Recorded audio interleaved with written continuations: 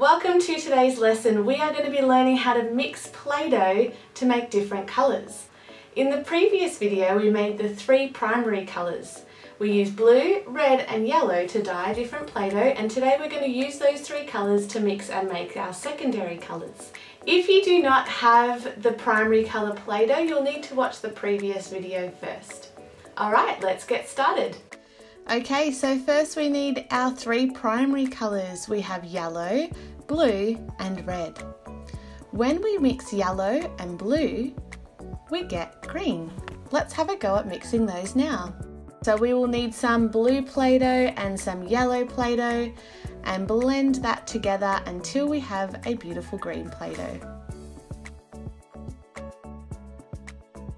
Next we're going to get some blue and red Play-Doh and mix it together. I've done an equal amount of red and blue to mix and make my purple Play-Doh.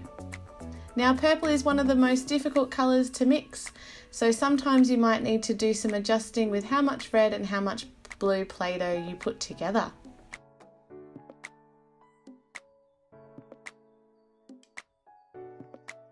When we mix yellow and red together, we get orange.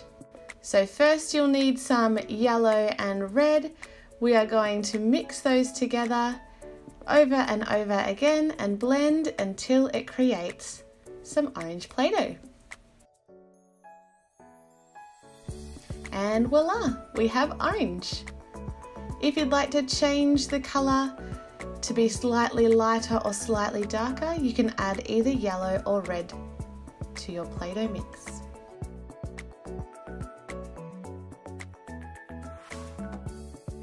So our secondary colours that we have created are orange, purple and green.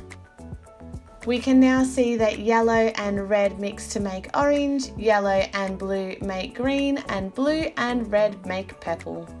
For an extra challenge, we can mix these colours to make tertiary colours. So yellow and green together make a light green called yellow green.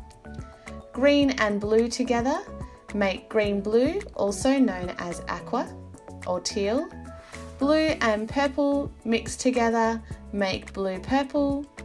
When you mix red and purple together, it makes red purple.